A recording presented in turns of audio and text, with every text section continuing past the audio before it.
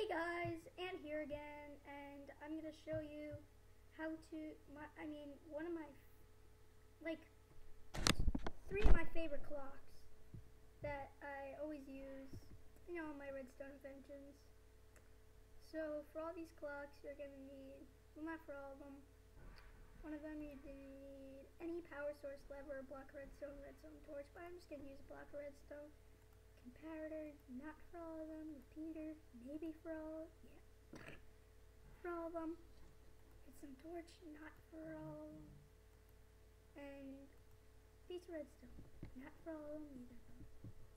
Okay, so the first clock, wait, hold on, you need a block. The first clock that I always use in all my inventions is a clock that looks like this. You want to put redstone torch right there, some redstone right over there, 2 blocks like that, so it's going to look like that. I'm going to put a redstone repeater on 2 ticks. 1 tick. 2 ticks actually, so you want to hit it once. Otherwise it would just burn out. That's the downside about this clock. It just burns out.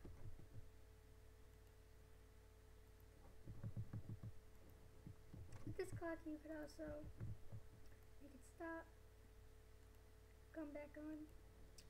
This is one of the clocks, one of my favorites. Now here's another clock. This clock, you put a block of redstone, whatever your power source is, doesn't matter. And then you want to put redstone repeater right there.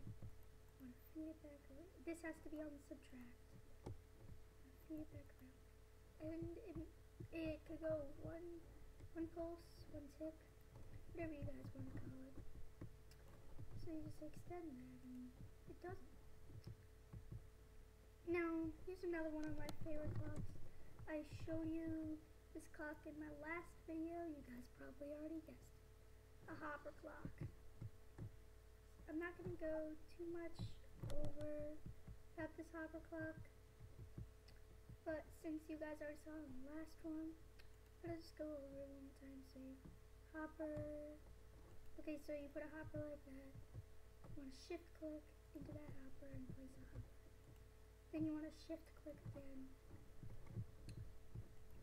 This is really one of my favorite ones.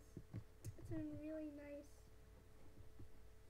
one. You could do it in all directions, so you could have like a bunch. This is my favorite. Number 1, number 2, and that redstone over there. And so yeah, guys, that's about it for today. Got a lot more videos coming out soon, and I'm making a map. That's why I haven't been posting a lot. But yeah, guys, thanks for watching, and see you next time.